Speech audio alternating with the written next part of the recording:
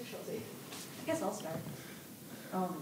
The first one, after the goal that was scored, obviously against New York, I saw you were yelling something at the team. Can you talk about what you were saying and what went through your mind when that goal scored?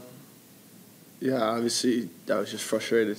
I never want to concede a goal, and just offset pieces. I think that's something that you can, as a team, control. You have 10 guys, kind of back, and especially just how that kind of all played out. I think, as a team, as myself, we could do better. So it's just frustrated, honestly.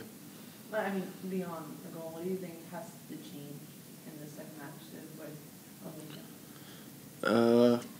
Score a goal, I guess. Not concede a goal. I think we did well to create chances. With the ball, the way we manipulated the game and kind of controlled the game. But in playoffs, it's defined margins, and it's not going to be easy. It's not going to be like what it was like all year. Putting up 4 or 5 goals at times. So. Yeah, I think these little margins of not conceding and putting away 1 or 2 chances, whatever you get, you're gonna have to put it away. I think that's what's gonna have to happen, and we know that, and yeah. Is there a different feeling just in the locker room compared to last year in the Atlanta series when it was tied, or going into the single game elimination series last year? No. I wouldn't say so. I think it's pretty similar. We know what's at stake. We know what we have to do to advance, and lucky enough for us, with the best of 3 series, that's what we got blessed with. Losing the first game, you get another opportunity to go extend the series. So yeah, I think that's our mindset. It's one game elimination games from the rest of the year, and that's our mindset. Can you talk about the improvement you guys have had on the road, and if there's more confidence now since you've performed a lot better this season on the road? Yeah, I think just having winning road games has been huge. It's definitely gives you more confidence knowing that you can go anywhere and win. But we also have the belief in our team that no matter if we weren't doing well on the road, that we could go anywhere and win.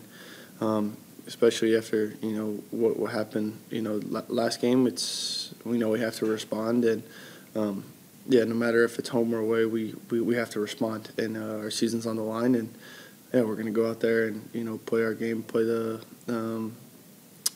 game plan that the coaching staff wants, and gotta finish our chances, defend well, and control the game, and hopefully we can bring it back here on Sunday. And you were nominated for Goalkeeper of the Year. Can you just talk about, was that something you were expecting, and what's that like? Yeah, obviously, my goal, I want to be the best. I want to be the best I can be.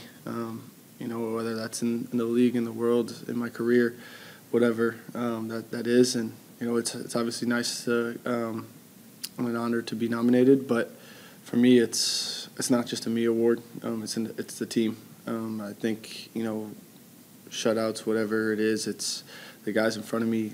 Give me 1, a lot of confidence, and 2, they don't allow easy chances. And so, yeah, it feels great, but I'd take an MLS Cup over that award anytime.